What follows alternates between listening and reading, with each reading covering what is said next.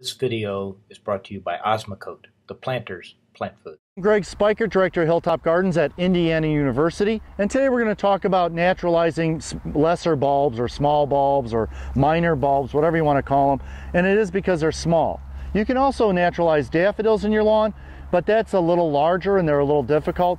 One nice thing about some of these smaller bulbs, they don't grow much taller than your grass, and the foliage is about the same texture as grass, so they're not as noticeable once you have to start mowing, and then the foliage disappears.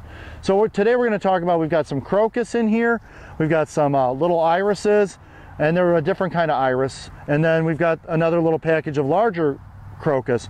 Now we're here on our slope that faces our main road coming in and out of campus, and we do that because as the top of the slope thaws out from the winter, the crocus start to come up in succession, so that the whole hill is never in bloom at the same time, but it's then kind of works its way down to the bottom of the hill.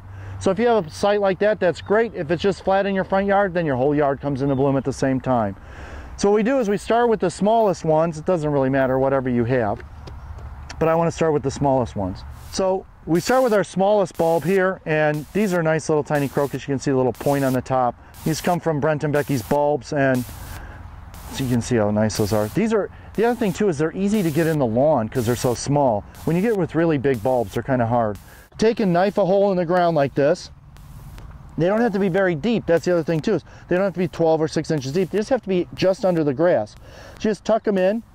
And if they get sideways somehow, that's okay too. And then I kind of space them out because we don't want a solid, dense bed. We want them to look like they're natural. That's why it's called naturalizing bulbs. So about 6-10 inches away, not rocket science. Kind of wiggle a little hole in the grass again, drop a bulb in, tuck it in, another one, push it in. It might help to water your grass before you do this, for the day before you want to do this, but there you go. So just kind of wiggle it in, pop one in. So that's it. I'm Greg Speichert, Director of Hilltop Gardens at Indiana University, and that's the dirt on naturalizing bulbs.